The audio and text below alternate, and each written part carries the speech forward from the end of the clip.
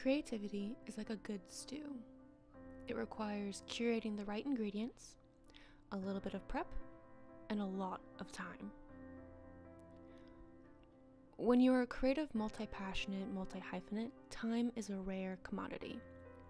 I thought I'd be a lot further along with my goals than I am, and while it's discouraging, I'm learning to give myself grace for it.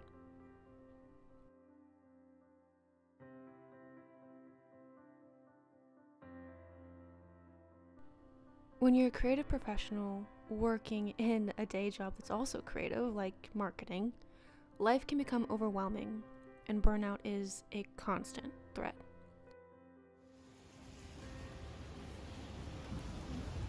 I just have to get out.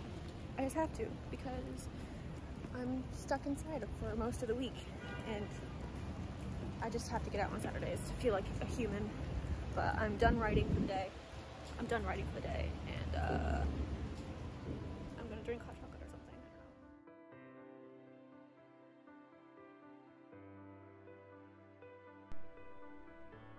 While it may seem counterintuitive, it is absolutely paramount to take breaks from your creative projects, because going from a demanding day job to trying to demand even more production out of you can further the burnout. And so it's important to take a stroll, take a break, do whatever you have to do to reset, rewind, restore, to get you back to the baseline.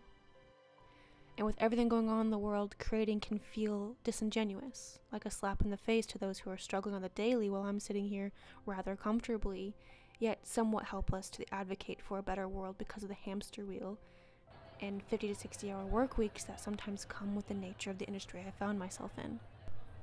But that's just the thing. A core feature in humanity across the ages has been the ability to create, to hope, even amidst chaos.